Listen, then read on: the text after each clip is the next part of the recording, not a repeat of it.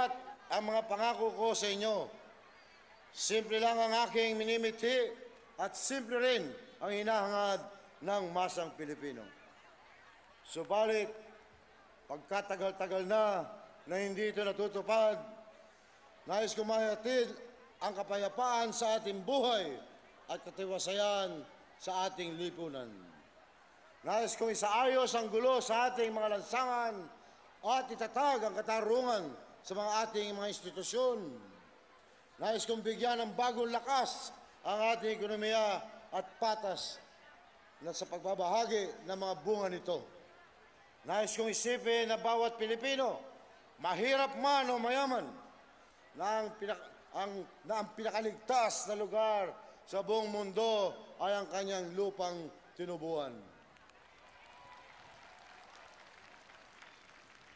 I want every Filipino, rich and poor alike, to feel that the safest place in the world for him is his own country.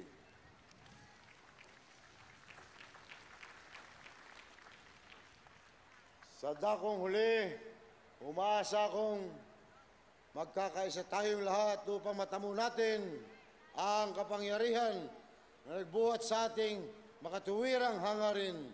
Sa ganitong pagkakaisa, maiiwasan natin ang krisis sa ating rehiyon at makakamit natin ang pangarap sa ating sentenyal. Kalayaan sa isang mapang-aping kahirapan, isang bayang ligtas sa takot at lahat ay pantay-pantay sa pagkakataon. Nasa diwa at puso ng bawat Pilipino ang kalayaan. Sa bansang ito, 100 taon na ang nakakaraan.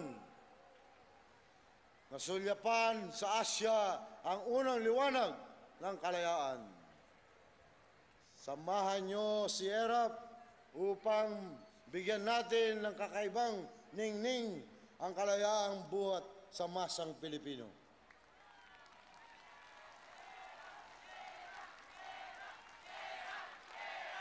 Nitong huling 12 taon, malimit tayong nananawagan sa kapangyarihan, sa sambayanan, sa people power, alang-alang sa demokrasya at sa kaunlaran at sa iba pang bagay.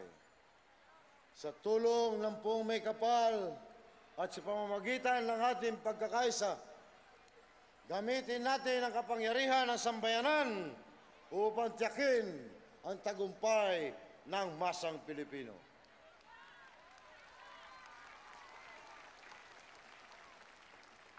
Tandaan po natin, mga minamahal kong mga kababayan, wala pong tutulong sa Pilipino kung hindi ang kapwa Pilipino. Maraming salamat po.